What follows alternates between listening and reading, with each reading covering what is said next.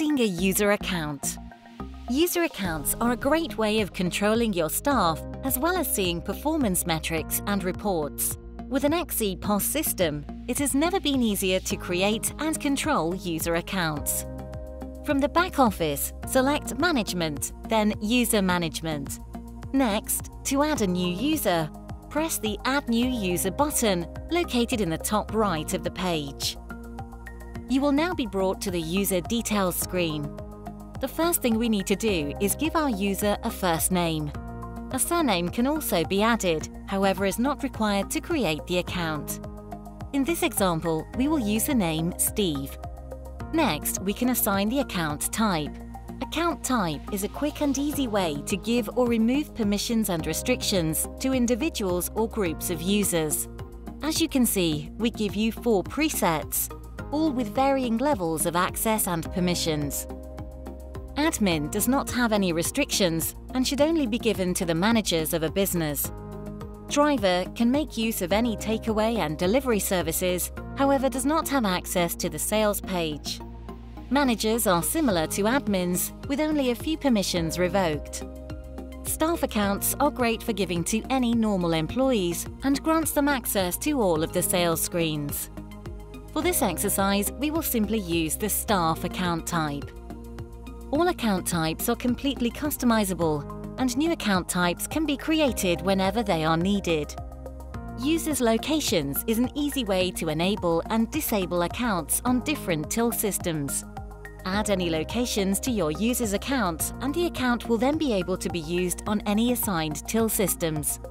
As we only have one location, we can simply activate that location. Next, we will need to give the account a username. This allows each user to have their own back-office login. For this example, we will use the username Steve_01. We also need to create a 4-digit passcode.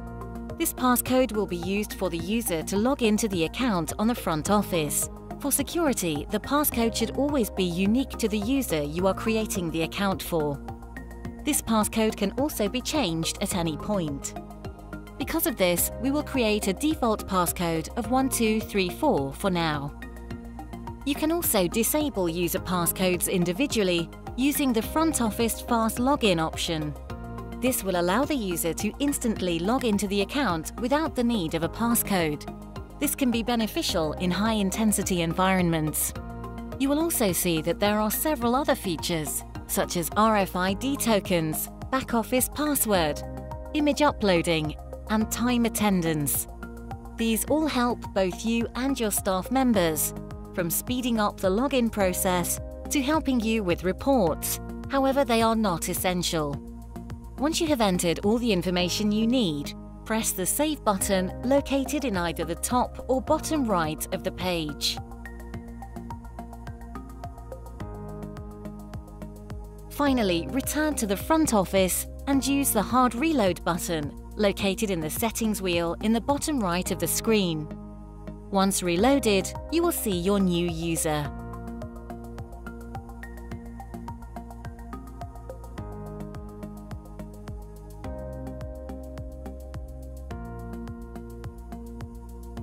Editing a user account. From the back office, select Management, then User Management from the expanded menu. Next, you will be able to see all of the users that are currently associated with your account. In order to edit a user, we can use the pencil icon to the right of the user's name. If we would like to delete our user, we can use the bin icon on the far right-hand side. We want to change our user passcode, so we will first click on the pencil icon, then locate the 4 digits passcode box and enter our new passcode.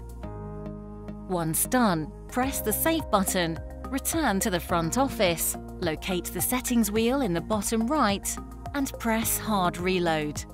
Any changes we have applied will now be active on our front office. Want to find out more about your XEPOS till system? Visit our channel for more guides. Thank you for watching.